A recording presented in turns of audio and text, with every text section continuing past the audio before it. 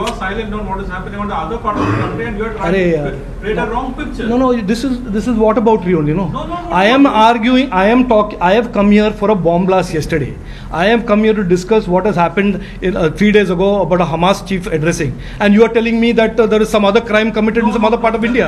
You said that when a terror selective response we are asking. Busted here. This seems to be a selective response. That's what we are asking. No, if I mean, there are so many issues that are happening across the country. No, you want me to. There is a complete silence about radicalization or youth being communal. And once something happens in Kerala, and that suddenly, because you yourself know that it was premature. No, one second. Are you legitimately trying to ask a question, or are you wanting to deflect from this point? This is a legitimate question. No. Are you trying to deflect this point? No. So we are agreed that what I have said is correct. Yeah. You are only adding to another dimension. We are just saying why this is a selective response. What is a selective response? There's a bomb blast yesterday. I am come here. What is a selective response? What is a selective response? Because there are, because we never heard you speak about this cow vigilantes killing people or such communal activities happening across the state. But if I am here today and I am discussing about a bomb blast yesterday, I should discuss about all the global issues. No, we were just referring to your earlier. No. What referring to what earlier? ഞാൻ ഈ ഇഷ്യൂല് I take any question. If you are going to ask me what about re I am not answering any question. BJP നേതൃത്വത്തിന്റെ ഭാഗത്തു നിന്നുണ്ടായ പ്രതികരണങ്ങൾ, പ്രത്യേകിച്ച് താങ്കളുടെ ഉൾപ്പെടെ മറ്റു നേതാക്കളുടെ പ്രതികരണങ്ങൾ തീർത്തും പക്വതയില്ലാത്തതായിരുന്നു എന്നൊരു അഭിപ്രായം പൊതുവെ ഉയർന്നു വരുന്നുണ്ട്. ആര് പറഞ്ഞു? അത്തരത്തിലൊരു സാഹചര്യം, പ്രത്യേകിച്ച് ബിജെപിയുടെ സന്ദീപ് വാര്യർ ഈ വിഷയത്തിൽ ഒരു മിനിറ്റ് സന്ദീപ് വാര്യർ എന്താ പറഞ്ഞ? അല്ല, I don't know what he said. ഞാൻ പറഞ്ഞത് ഞാൻ പറയാം. മാത്രമല്ല, ബിജെപിയുടെ സംസ്ഥാന നേതാക്കൾ ഉൾപ്പെടെയുള്ള ആളുകൾ അവിടെ രാധാകൃഷ്ണൻ സന്ദർശിച്ച സമയത്ത് പറഞ്ഞത് കളമശ്ശേരിക്ക് ഒരു പ്രത്യേക സ്വഭാവം ഉണ്ടെന്നാണ് പറഞ്ഞത്. ഏതെങ്കിലും തരത്തിലുള്ള അല്ല ഞാനിത് ഇപ്പോ ഞാൻ പറഞ്ഞ മുസ്ലിം കമ്മ്യൂണിറ്റിക്കെതിരെ തിരിച്ചുകൊണ്ടുള്ള ശ്രമം ഉണ്ടായത് എങ്ങനെയാണ്? ഞാനിപ്പോ മുഴുവൻ സ്റ്റോറി പറഞ്ഞത് അതിൽ ക്വസ്റ്റ്യൻ എന്തെങ്കിലും ഉണ്ടോ? ഇല്ലെങ്കിൽ I am not answering what Sandeep Warrier Z, what Radhakrishnan sir Z. അത് അവരോട് ചോദിക്കണം. ഞാൻ എന്നെ അങ്ങനെ ബേറ്റ് ചെയ്യല്ലേ. അവർ ഇത് പറഞ്ഞു, അവരത് പറഞ്ഞു. ഞാൻ എന്താ പറഞ്ഞത് അതിനെ പറ്റി എന്തെങ്കിലും ചോദിക്കാണ്ടെങ്കിൽ ചോദിക്കണം. അതാണ് ഫെയർ. അതാണ് professionally to deal with me professionally. മനസ്സിലായി?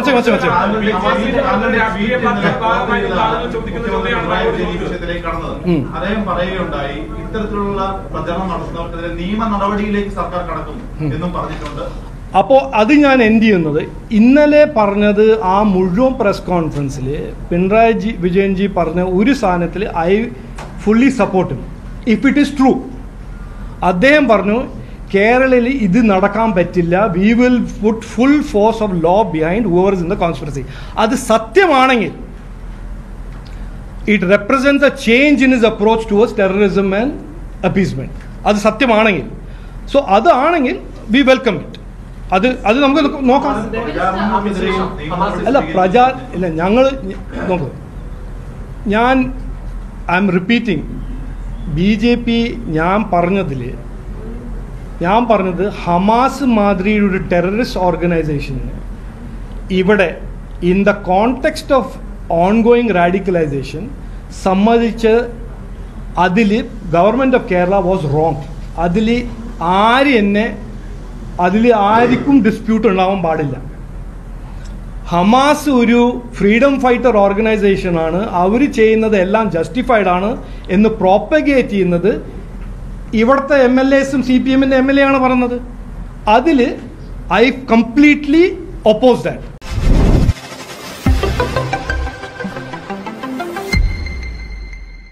കഴിഞ്ഞ ദിവസം കളമശ്ശേരിയിൽ നടന്ന ബോംബ് സ്ഫോടനവുമായി ബന്ധപ്പെട്ടുകൊണ്ട് സമൂഹ മാധ്യമങ്ങളിൽ നിരവധി വ്യാജ പ്രചരണങ്ങൾ നടന്നിരുന്നു. പശ്ചിമേഷ്യയിൽ നിലവിൽ നടക്കുന്ന ഇസ്രായേൽ ഹമാസ് യുദ്ധവുമായി ബന്ധപ്പെടുത്തിക്കൊണ്ട് പലതരത്തിലുള്ള വർഗീയ സാമുദായികപരമായിട്ടുള്ള വ്യാജ പ്രചരണങ്ങളാണ് സമൂഹ മാധ്യമങ്ങളിലും അതുപോലെ തന്നെ മുഖ്യധാര മാധ്യമങ്ങളിലും ഉണ്ടായത്. ദേശീയ മാധ്യമങ്ങളടക്കം ചില മലയാള മാധ്യമങ്ങളടക്കം ഈ വിഷയത്തിന് ഒരു വർഗീയത്തിൻ്റെ നിറം കൊണ്ടുവരികയും ചെയ്തിട്ടുണ്ട്. BJPയുടെ പല നേതാക്കളും അല്ലെങ്കിൽ BJPയുമായി ബന്ധപ്പെട്ടു കിടക്കുന്ന പല ആളുകളും ഇത്തരത്തിലുള്ള വ്യാജ പ്രചരണങ്ങളും അല്ലെങ്കിൽ വർഗീയ സാമുദായിക ധ്രുവീകരണം ലക്ഷ്യമിട്ടുകൊണ്ടുള്ള പല വ്യാജ പ്രചരണങ്ങൾ അവരുടെ സമൂഹ മാധ്യമങ്ങളിൽ പങ്കുവച്ചിരുന്നു.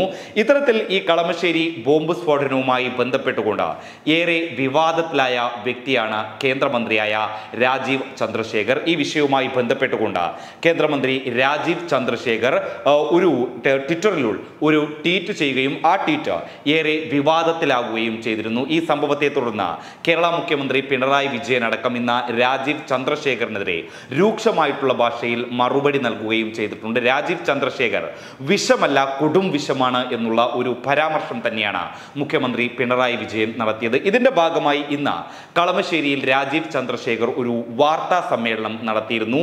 എന്നാൽ ഈ വാർത്താ സമ്മേളനം എന്ന് പറയുന്നത് മുഖ്യമന്ത്രിയുടെ പ്രസ്താവനയ്ക്കെതിരെ തുറന്നടിക്കാനുള്ള ഒരു വാർത്താ സമ്മേളനമായിട്ടാണ് രാജീവ് ചന്ദ്രശേഖർ നടത്തിയത്. പക്ഷേ ഈ വാർത്താ സമ്മേളനത്തിലെത്തിയ മാധ്യമ പ്രവർത്തകരുടെ ചോദ്യത്തിന് മുന്നിൽ പലതിനും രാജീവ് ചന്ദ്രശേഖറിന് ഉത്തരം നൽകാതിരിക്കാൻ അല്ലെങ്കിൽ ഉത്തരം പറയാൻ പറ്റാത്ത ഒരു അവസ്ഥ വന്നിരുന്നു.